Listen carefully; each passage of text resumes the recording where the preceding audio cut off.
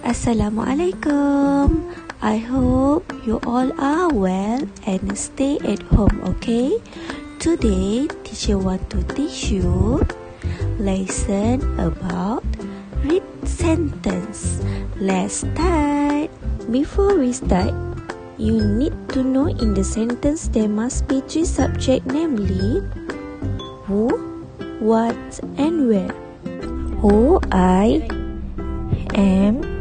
What are you doing? Watering the plants at where the garden.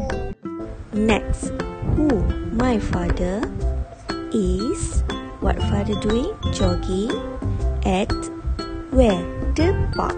Next, who, my mother, is.